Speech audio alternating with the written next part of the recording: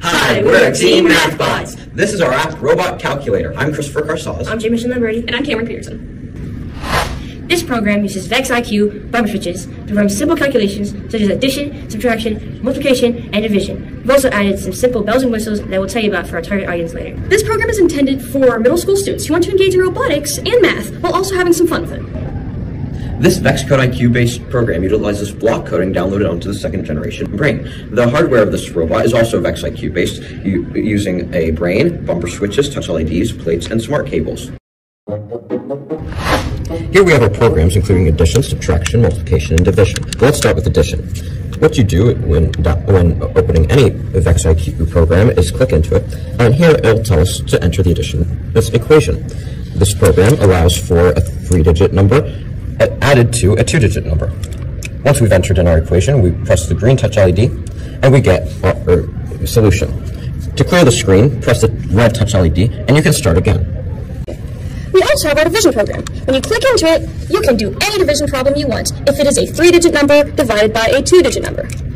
This can also help you show why you never divide by 0, helping our target audience have fun.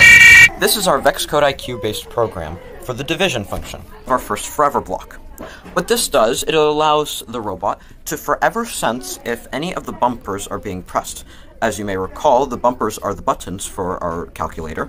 So when one bumper is pressed, it will set our first digit of our first number to 0. If another bumper is pressed, it will set the first digit of our first number to 1, and so on. And what this break block does is it exits the forever loop once one of the if blocks are activated.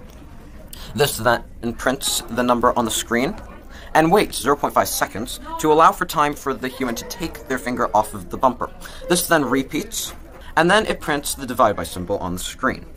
And then, once the numbers are entered, the two numbers that we are dividing, divide 1 and divide 2, are set. The equal sign is printed on the screen, and then you must wait until the touch LED, that is currently green as you may recall, is pressed.